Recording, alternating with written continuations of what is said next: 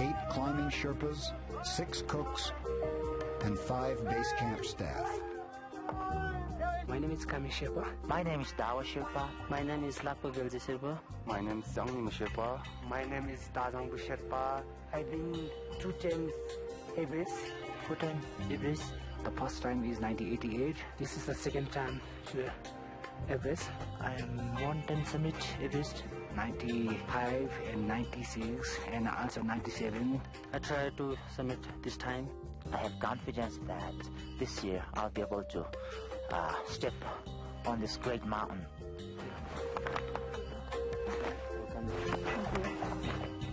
One of the Sherpas on the team, Dawa, will try to reach the summit of Everest for the first time. Like other Sherpas, he reveres the mountain as the dwelling place of a deity. For me and for my community, for all Sherpas, this is real God. We have lots of respect for this mountain.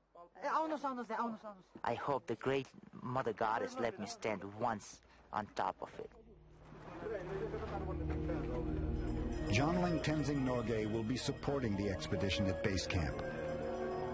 He climbed Everest in 1996 when 15 people died on the mountain, and then promised his family he would never climb it again. To his culture, the mountain isn't just rock and ice. It's the home of Chomolungma, the mother goddess of the world. Before facing the perils of the mountain, the Sherpas and climbers show their respect by offering barley flour to the goddess. There's so much danger on the mountain, but they believe in the Chomolungma, the mother goddess Everest. They perform religious ceremonies, they pray, they light juniper before they head up the mountain. What we say is walking into the lap of the mother.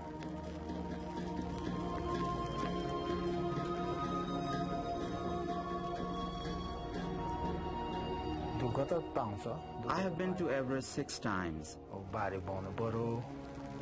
The difficulty is always the same. We have to carry loads. We also have to think about rest.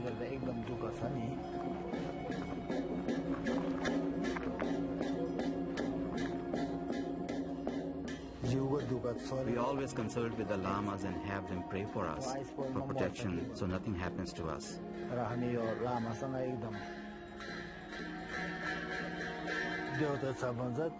Why do Sherpas climb? For money. You have to take risk to earn it.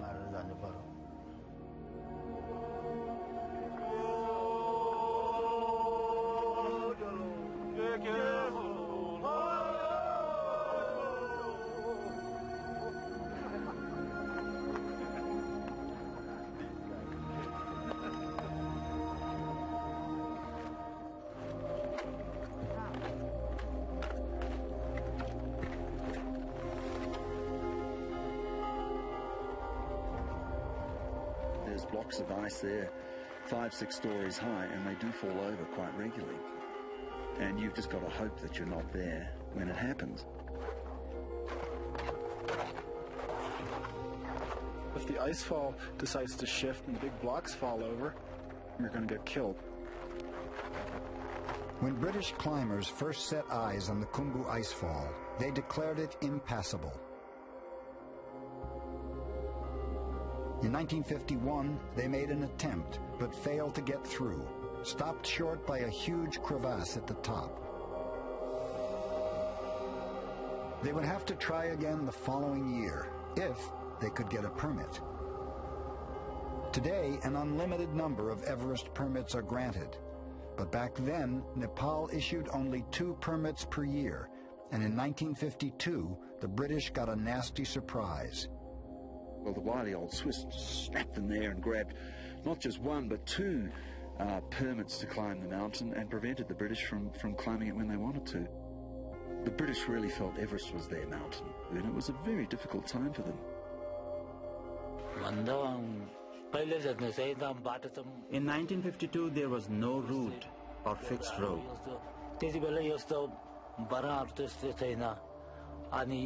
We brought some thin rope from the villages. That was all that we had then.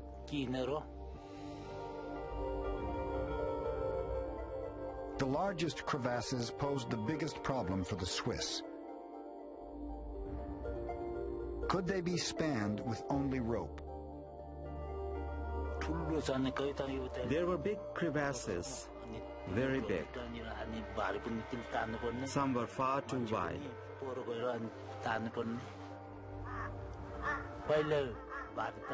We also had to pull people across the ropes. First we took loads and then people. Although Sherpas had lived in the mountains for centuries, few had ever climbed on glaciers. When foreign expeditions provided them with strange new clothing and odd climbing tools like crampons and ice axes, it required some getting used to. I had never used boots, windproof jackets, or any climbing equipment before. And I damaged the clothing the first day with my crampons.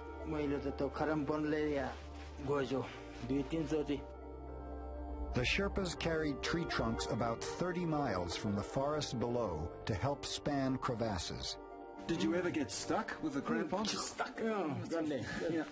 Hard to lift up. They used timbers to span these crevasses, and now we've got, on this one, 3 aluminum ladders that you'd use to paint the side of your garage lashed together with some old cord.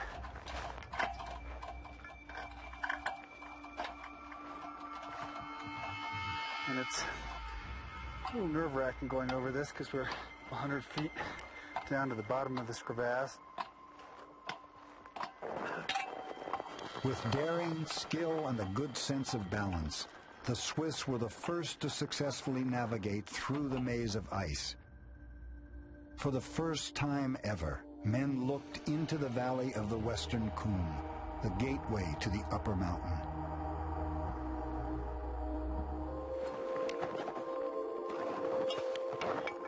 Five hours after leaving base camp and 2,000 feet higher on the mountain, the team reaches Camp 1 above the icefall.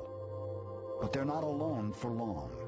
At Camp 1, we set up our tents. We had a beautiful spot, and 24 hours later, we had a Russian team camped about 30 feet away from us, and a Iranian team camped another 20 feet away from us, and it sort of shocked us that people would want to crowd us like that. And then you've got issues of hygiene, where people are going to the bathroom, what they're doing with their pee bottles. Perhaps because of the bad hygiene at Camp 1, overnight, Peter Hillary becomes dangerously ill. I don't know how many times I went up to vomit. It sounded like it was all dry heaves. I must admit, when I called out to you, I was pretty scared. Yeah. Oh, f***ing hey. Anyone would be. Yeah, we'll get you through this. Peter Hillary descends to base camp where he can recover quickly at lower altitude. But there's worry that he'll fall too far behind in the most critical step in climbing Mount Everest, adjusting to high altitude. Brent Bishop and expedition leader Pete Athens continue higher into the Western Cwm. The Western Cwm is a valley that is formed by Everest, the west shoulder of Everest, Lhotse, and Nuptse.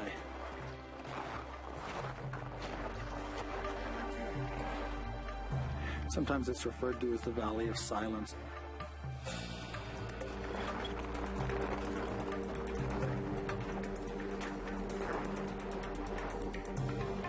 We're up here at above 20,000 feet, and you'd think that it'd be really cold, but it's going to be about 90 plus degrees in the sun up here, and it's just one big reflecting oven. It's really hot. It's rush hour on Everest, and 100 Sherpas truck food and equipment up to Camp 2 from base. We Sherpas, having lived at high altitudes for so many generations, are able to adapt to this high altitude better than any other humans in the world. So therefore we're able to climb easier. We're born here, we're grown up here, this is our land, this is our place, so it's pretty natural for us. From Camp 2 to base, each Sherpa does it 15 to 20 times, and from Camp 2 to South Goal, each Sherpa does it around 10 times.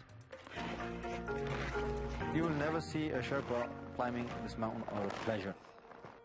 They climb because it's their livelihood. It is very difficult for my children when I'm away. I'm usually away for several months. My oldest son, Pemba, is 5 and Pasang is 4. Hey, Pemba, the man asked you, is it difficult for you when I'm away from home? There's a lot of money involved in this. It's high stakes, and it's worth it for them. A lot of Sherpas have made a lot of money. They own property. They're able to send their children to school in Kathmandu. Sherpas are the unsung heroes of mountaineering. Sometimes I feel disappointed when people write books and they say, oh, I got to the summit, and it's all about them. And I got to the summit with 5 Sherpas. It's like, okay, how about having some names and where they're from, their age, maybe a little bit about their character, because it's all teamwork.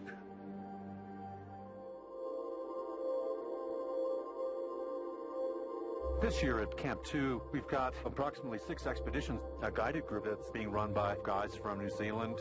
There's a group of Korean climbers who are up slightly above that, and then another group of Americans above that, and I think we're going to see more people moving in here, carving out their presence.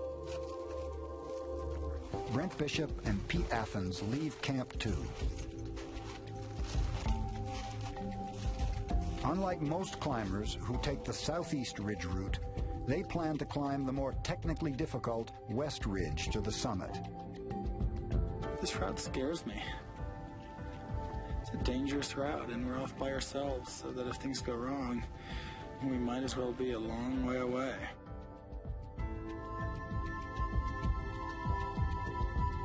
Between the fear and the workload and what lies ahead and the duration of what lies ahead, it's intimidating. In 1963, 2 Americans, Willie Unsold and Tom Hornbein, made mountaineering history by pioneering a route up Everest's daunting West Ridge. Brent's father climbed high on the West Ridge, but he reached the summit by the traditional Southeast Ridge route. For Brent, climbing the West Ridge will fulfill his dream of attempting Everest the way his father did, as an explorer approaching the unknown. When Willie Unsold and Tom Hornbein did it 40 years ago, it was the most significant American achievement in the Himalayas and still remains that today. The West Ridge has only been climbed 6 times.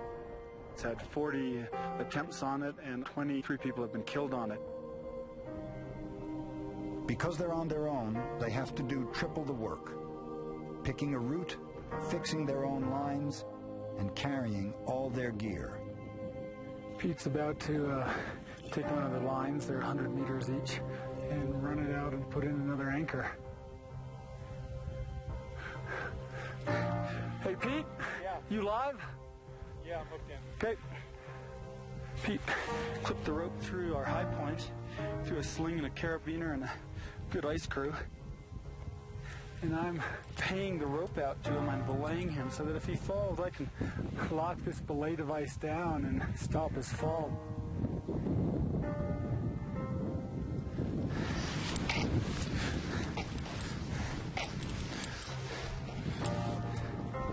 They're headed to a distant couloir at 24,000 feet, where they'll put in their next camp.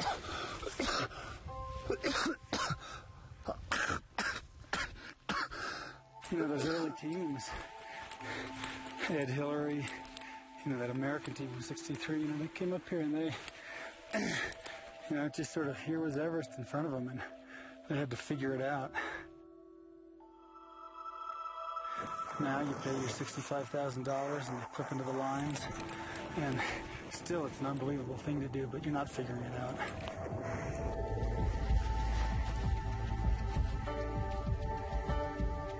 Pete and I have already had 8 forays on the West Ridge trying to get to 24,000 feet, fixing our own lines, carrying loads, and hauling gear up there. So the workload is just breaking me down. And every day getting up and working hard, and it's taking its toll on my body. They'd planned to leave Camp 2 after a few days, but they're pinned down by the wind and can't move higher. Peter Hillary, now recovered and at Camp 2, watches climbers trying to reach Camp 3 on the Lhotse face. What we've had here over the last 24 hours is jet stream winds just blasting over the summit of Everest. And you can see tents have been flattened and ripped all around the camp. And we've got collapsed tents everywhere. Pete and Brent have been forced off their West Ridge route.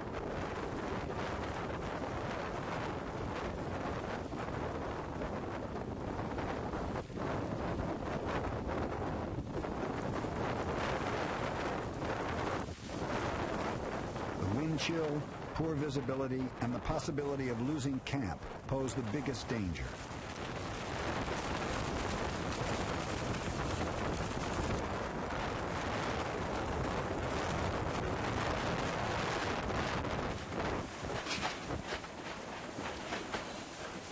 Some of the Sherpas have been standing for hours, pushing against the tent poles so they won't collapse.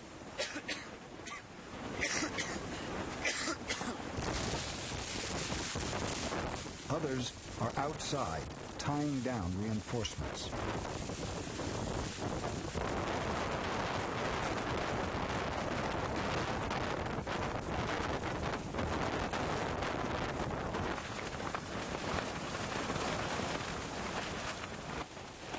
Everyone's got their backs to the walls of their tents and they're holding on.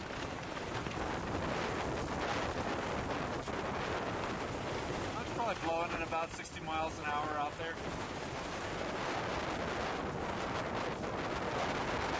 So according to the weather reports that we have, this is supposed to go on for about another day and a half at least.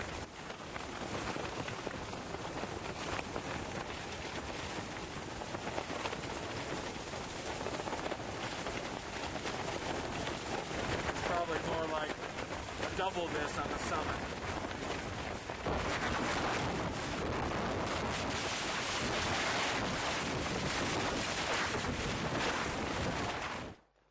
The windstorm dies as quickly as it had arrived. For the Sherpas, it is a clear warning from the mountain deity that it's time to retreat off Everest, back to base camp to rest, before trying to go higher.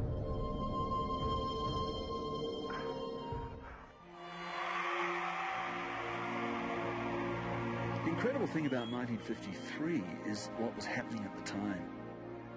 The Second World War had just ended.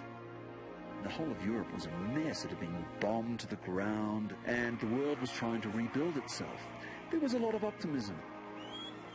And then suddenly, in the UK, there was a coronation of a new young queen, and just to make it even better, a British expedition climbed to the summit of Mount Everest, and it was an incredible time. What should have been a celebration for Tenzing, Hillary, and the expedition leader, Colonel Hunt, turned into trying times.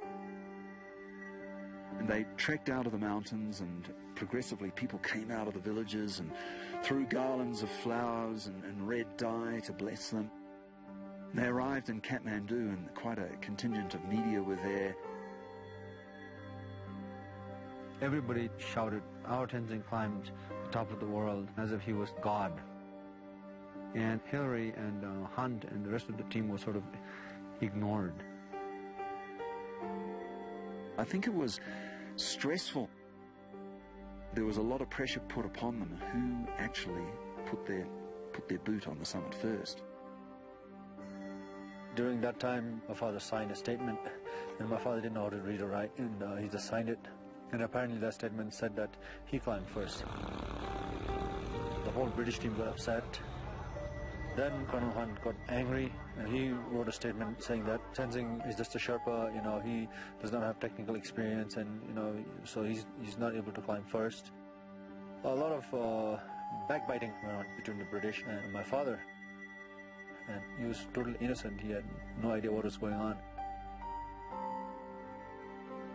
After he climbed the mountain, his life became more complicated. A lot of offers coming in, people putting words in his mouth, having him sign papers. Deep down in his heart, he might have thought that maybe I shouldn't have climbed this mountain. I think my father and Hillary, they were puppets of the big political world. Later on, they signed a statement saying that we reached almost together. Almost together is what the public would have to live with for another 40 years. Tenzing and Hillary made an agreement not to tell the world who was first. More importantly, they wanted to be known as equal partners. The beekeeper from New Zealand and the Sherpa from the foothills of Everest.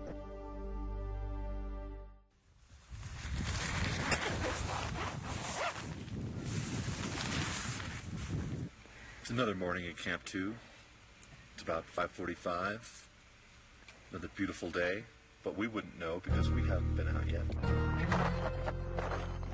Peter, Hillary, and Dawa leave Camp 2 for their move up to 3. They're now climbing as partners, like Peter's father and Tenzing, and will need to rely on each other in the event of accident. It's the ethic of climbing, the brotherhood of the rope, and some partnerships are more productive than others. Let's see, we're moving fast this morning.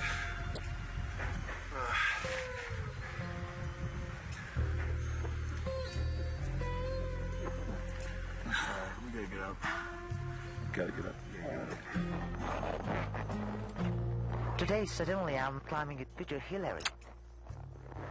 His father, Sir Edmund Hillary, is such a famous guy. His nickname is Godfather of Khumbu. He did so much. Courtesy of Sir Edmund Hillary, Sherpas are engineers, they are doctors, they are pilots, and, a few of them still climber like me. But still, it's a very big thing. All right, we're getting up. We're already late. But two experienced mountaineers moving fast. My pee bottle's frozen.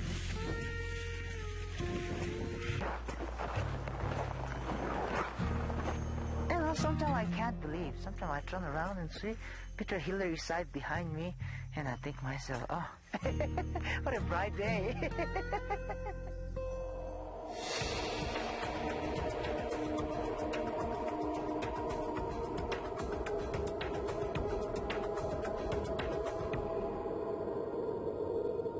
In 1952, Tenzing Norgay was the Sherpa leader for both of the Swiss attempts on Everest. They knew he had more experience than anyone on the mountain. These would be his 5th and 6th expeditions to Everest. To the Swiss, Tenzing was more than a climbing Sherpa. He was treated as a full member of the team. He was very close to the Swiss, especially with Ramon Lambert. They were almost like brothers because they went through so much on this mountain together. The Swiss were mountain people. They identified with the Sherpas and treated them as equals, sharing meals and tents with them. It was the Swiss and the Sherpas in 1952 who discovered the route climbers still use today. They went higher than anyone had ever been. They were basically the pioneers opening this route through the icefall, which is now what we call the classic route, which everybody takes today to the Southeast Ridge. These guys had no idea what to expect. They had no idea what was going to happen to them. Many believe the Swiss deserve half the glory for the British achievement on Everest a year later. The British learned a lot from the Swiss experience and from my father being on this mountain. They used a lot of the oxygen that was left by the Swiss, a lot of the food and some of the equipment. So they did benefit from the Swiss expedition.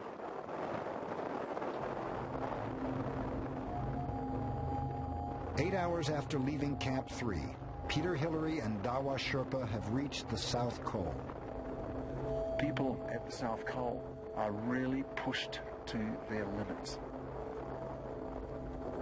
The feeling that I get is one of fear, because this is a place that sometimes people don't come home from. It's extreme. I think it was a group of German climbers who described going above 8,000 meters as going into the death zone. If you make mistakes up above 26,000 feet, there's a very high chance that you will pay very dearly. After 10 expeditions, this will be Dawa's first chance to attempt the summit. I respect this mountain very much. If I climbed once, that's gonna be enough for me. It's very hard. It's very tough. We have saying, before you climb mountain, pay all the debts, because no guarantee you'll be back to home. Jomling, this is South Col. Do you copy? Back on the southeast ridge route, Peter, Hillary, and Dawa are poised to leave for the summit, but the winds are holding them back. Did you understand that? No. This could be it for Peter, Hillary, and Dawa's summit attempt this year. High winds are forecast to continue. Disheartened, Peter Hillary calls his father on a satellite phone. Hi, Dad. We've really struck a patch of strong winds, and it looks like we're going to be forced down off the mountain. I don't think we're going to get up it this time, Dad. 50 years after his father's success, Peter has to face disappointment. The thing that really counteracts that disappointment is that if you don't turn around, you're probably going to die. So the benefit is that you turn around and live. Dawa is even more distraught about turning back. He has a son at home with cerebral palsy and doesn't envision coming back again for another attempt. Sometimes life is bigger than this mountain. If bad weather or whatever, go to see our family. Maybe you don't come back.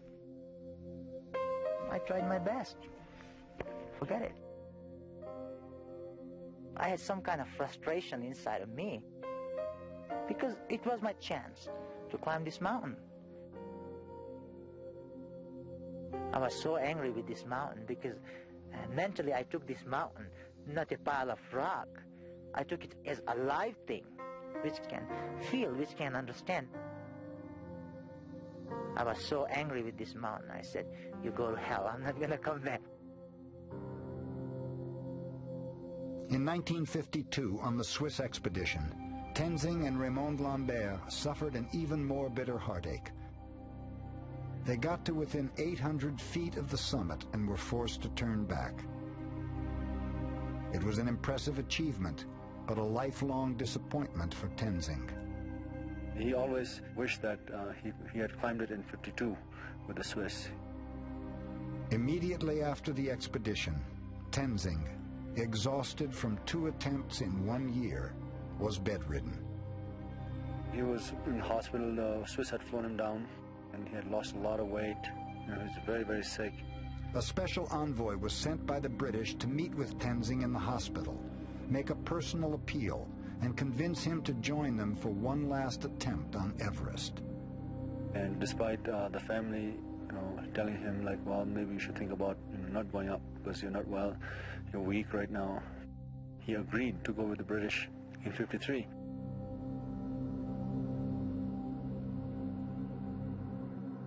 As he descends to base camp from their failed summit attempt, Dawa, despondent, has decided to abandon the expedition.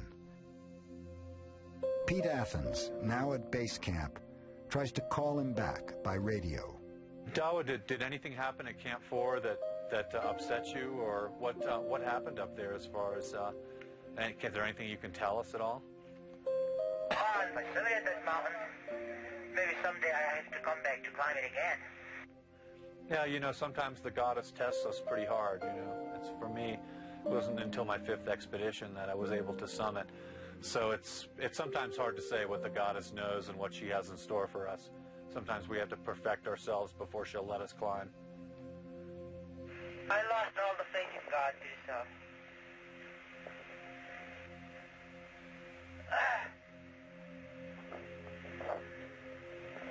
I hate God.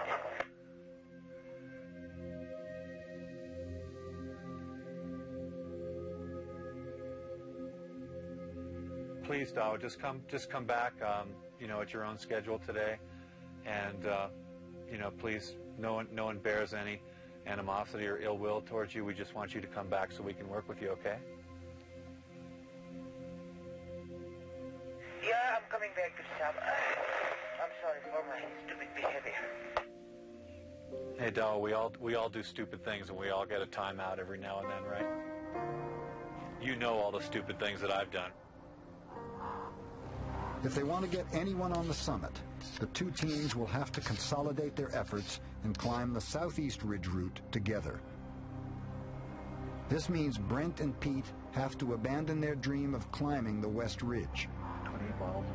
For Pete Athens, this will be his last climb on Everest, so the decision is extremely difficult. I think we just need to fortify our strengths, really, behind one objective now. Climbing the West Ridge, for me, would have been a really nice way to close 16 expeditions of going to Everest. It's not going to happen. What's going to happen is that I'm going to get another chance to go back to the southeast ridge. It's just disappointing. Well, abandoning the West Ridge, it's painful. It's a dream route. And now to move back over to a route that we've both done that's mainly fixed, it's, you know, it's disappointing. I mean, we really have no choice. The weather windows haven't been there. We're beaten up. We need a little bit more support, and we've run out of time. 4 in the morning at Camp 2. Sherpas and climbers emerge from their tents to begin an ascent to the South Col. The climbers will push a 4,500-foot ascent to the South Col, in the footsteps of Hillary and Tenzing, a climbing duo whose strength was legend. I don't think there was any doubt that my father, Ed Hillary, and Tenzing Norgay were the fittest, strongest, most acclimatized, and frankly performing by far the best of anyone on the mountain. But in 1953, expedition leader John Hunt passed over Hillary and Tenzing and selected 2 British climbers to be the first to try for the summit. John Hunt had an incredibly difficult situation. This was a British expedition. This was the first ascent of Mount Everest. And I can completely understand that he would have preferred his 2 British climbers to have summited first. Tenzing was Sherpa and Hillary from New Zealand, so they would have to wait in reserve on the South Col. The first team returned defeated. They made an altitude record. They got very high on the mountain, but they were very intimidated by the ridgeline that lies ahead. The door was now open for Tenzing and Hillary.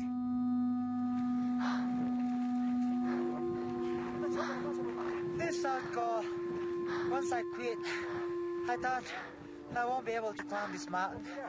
But I'm back again, and hopefully tomorrow Mother Goddess will let stand us on the top. There's only a few hours to rest, and it won't be a comfortable night. They'll leave at 11 p.m. It takes about an hour or so just to get everything organized. You know, you lose your headlamp, you can't figure out where you put it even though you're probably sitting on it. And 11 o'clock rolls around and it's time to leave. Brent and Pete, with a team of Sherpas, have been breaking trail most of the morning. I was in the lead after a few hours. I'd never seen that much snow, ever. I mean, I was in chest-deep snow. Then, once we got on the ridge, it was blown pretty clear.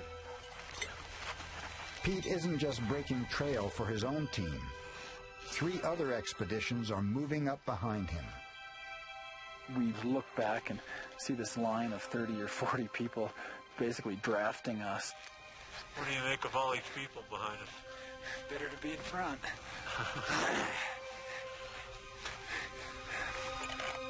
How long till the South Summit, you reckon? 2 hours.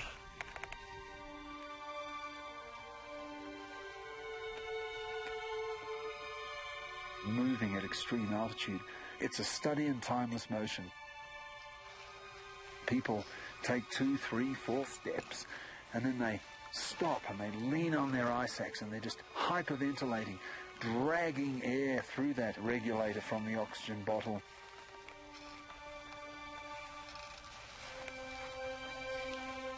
You've got to try to temper your rate of movement to what you can sustain with your breathing, which isn't very much.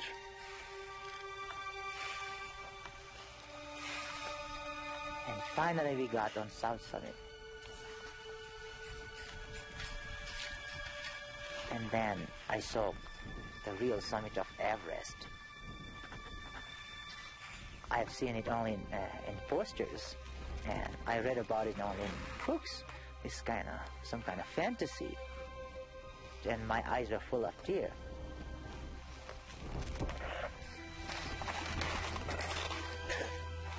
It is an intimidating ridgeline.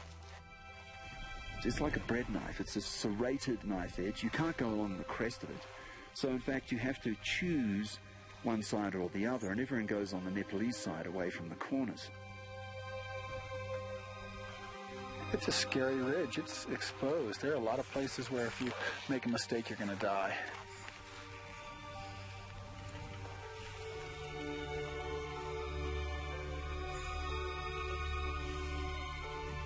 Today, fixed ropes aid climbers in the thin air.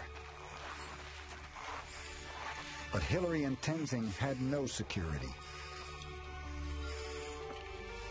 What lay ahead was a rock outcrop, later called the Hillary Step. No one knew if it was even climbable. Dad and Tenzing, they were chopping their own steps. They were roped together in true alpine fashion. And when they came to the Hillary Step, Tenzing belayed my father as he climbed his way up. Today, a Sherpa group have gone up and they've fixed a rope, so really quite a different situation. Not nearly as self-reliant and alone as my father and Tenzing were. With some 40 climbers following behind, too many people have clipped into one fixed rope. The tension on the rope is pulling Peter Hillary off the Hillary Step. He can't move. With everybody pulling, you cannot move here. You have to stagger people, okay? Tell people to drop down. They're too tight. You guys gotta stagger your people. That's a product of the guiding and the commercial trips. People want a stairway to the summit. Half a century ago, Tenzing and Hillary reached the top of the Hillary Step, and only 100 vertical feet stood between them and history. There is no such thing as reaching the summit first or second. Hillary and Tenzing climbed it for passion and for exploration, not for competition. And I think my father's bottom line was it doesn't matter who climbed up there first. They both relied on each other to get up there. If one was not there, the other one wouldn't be there. My father has never said anything different to me other than that we were a team. We were tied together on a rope. At times, Tenzing had to hold me to prevent me from falling, and similarly it was my duty to secure him and look after him. We climbed it together.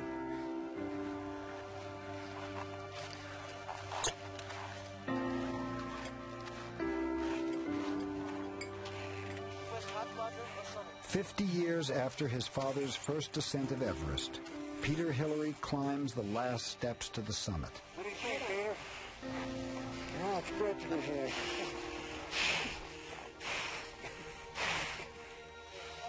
Pete Athens is here for an unprecedented 7th time, more than any other Westerner.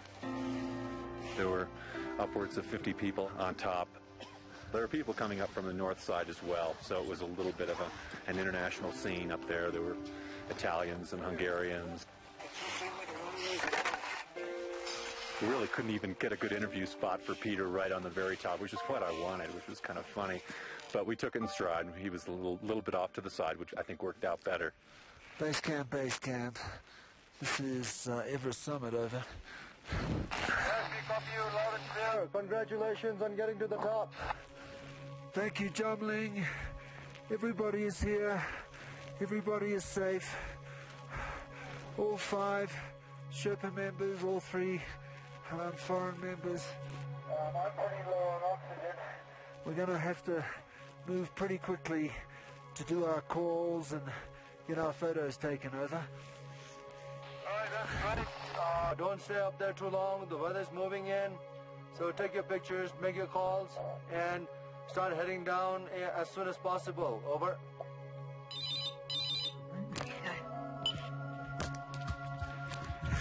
Hello?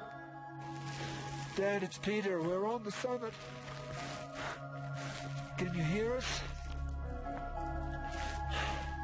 Dad? Hello, are you there, Peter? Dad, it's Peter here. Can you hear me? Oh, yeah, I can hear you. How are you? Oh, good. Well, we're on the summit of Everest. We've been here for 40 minutes. It's cloudy all around, but we're on top of it all. It's an amazing outlook, Dad. Yeah, how was the Hillary Step? Look, I've got to say...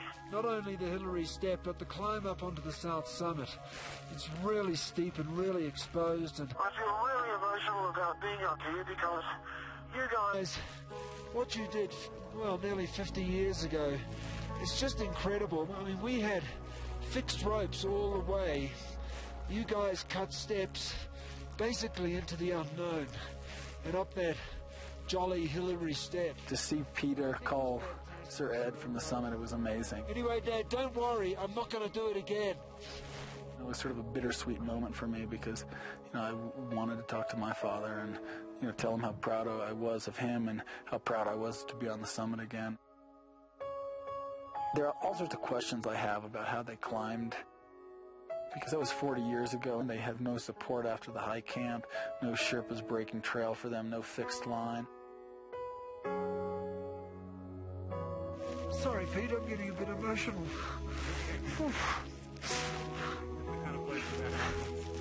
Well, here I am sitting on the summit of Mount Everest, speaking to people that matter most to me.